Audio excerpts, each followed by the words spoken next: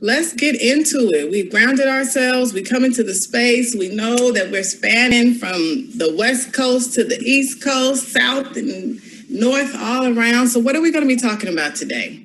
My goal is to prepare you for labor in the best way I can in 2 hours. So I'm going to stick closely to self-advocacy and being informed about your decisions, how you advocate for yourself in your birthing place, as well as what to put in your bag. That's a question that always comes up. What do I need to bring with me? We'll also cover the stages of labor and what stages are going to take place at home. How do you cope with these? And when do you actually go to the doctor? When is it time to go to your medical provider of the birth center? When is it time to call your doula? We'll also be talking about some of the interventions and augmentations that may occur. As we create your birth plan, you have a certain vision in mind, but as you know, things can change in any moment in life. Clearly, look at us now, all home, sheltering in place. And in labor, there's no different. Things can change, and you want to be prepared to know what may be coming your way. We'll close out with some questions. I have resources for those of us here in the Bay Area, and also a little bit of a to-do list, because we want to make sure that you don't just leave here and say, oh, that was a good class, but that you have some tangible takeaways that you can practice and feel more prepared as we go through this journey. So we in the medical, those of us who support people in the medical world, we love to use this brain. Use your brain. It is an acronym that helps you receive information and make informed decisions in medical setting. And I want to say now that this can be used in labor, this can be used prenatally, postpartum, or any time that you're in a medical setting, whether you're going to pediatrician appointments or getting checkup on yourself. It doesn't have to be specifically for labor. And the key is this is giving you the information you need in order to weigh your options and make a decision that is right for you. Especially in labor and in pregnancy, this is a natural part of the human reproductive cycle. This is how we all got here. It's not a disease, it's not a condition, it's just a natural part of the life cycle. And so we want to make sure that you have autonomy over your body, that you have a decision in the way that things are going and the way that your care is being offered to you. And one way to do this is to definitely use this BRAIN acronym. So B stands for benefits. You want to ask, what are the benefits of this particular intervention or procedure? So let's use something very simple like having an IV. A lot of people will be offered an IV when they go into the hospital. What are the benefits of having an IV? That's a simple question to ask before you are given the HEP lock or the intravenous lock that they put on in order to make sure that you can get different fluids or medications. And that's one benefit, is that they don't have to keep on sticking you and going in and out. So it makes it easy access. But there's also the question about what are the risks? Are there any risks? And I can say that there's always a risk. Nothing is risk-free in this world. If you're walking down the stairs, there's a risk that you could fall, right? And so we want to weigh those risks and ask specifically about what that risk is. Is it a tiny risk? Is it large? Is it 1 in 10 or is it 1 in a million? And then you're able to weigh how you want to engage with that risk. Another great question to ask is, are there any possible alternatives to this proposed intervention and procedure? Meaning, is there something else we can try besides what you're offering right now? And oftentimes there are many alternatives and many different ways to go about to get the same solution. You are in control of your body and you are able to say, I want to try this particular way. If it's not an emergency, then I want to try some alternatives.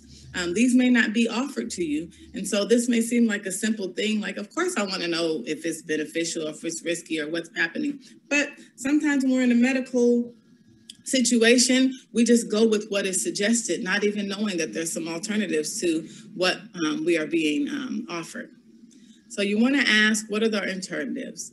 And then the most important for me, and I say this because I feel that each person is really in command and in demand and in an understanding with their own body. So the question is, what is your intuition telling you?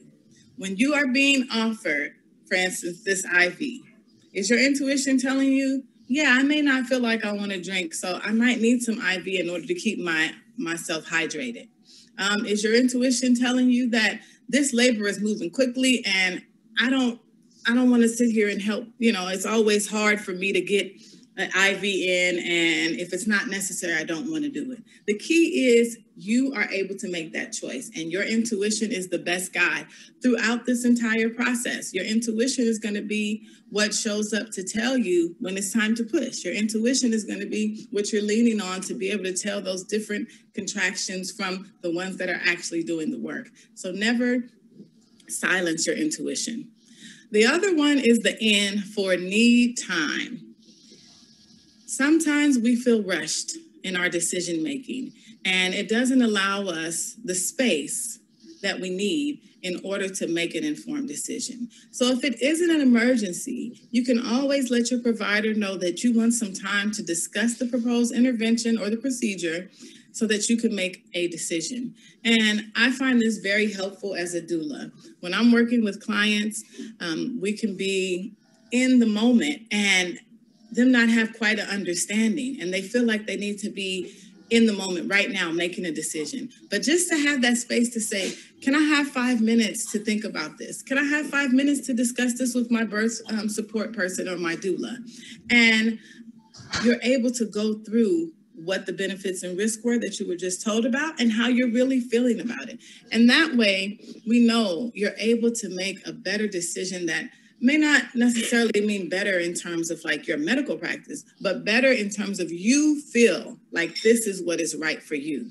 When you are on board with your care, it's much more relaxing. The tension, all of that is at ease because you have an understanding of what's going on.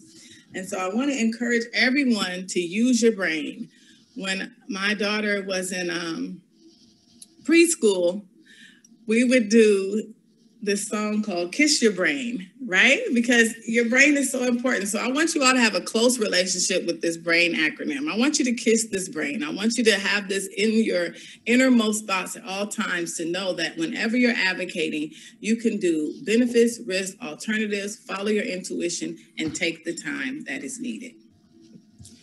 This is the best way for you to advocate for yourself. Another way is to ensure that your birth support person and everyone on your team knows what your game plan is. The birth room, the labor room is not the place for opposition.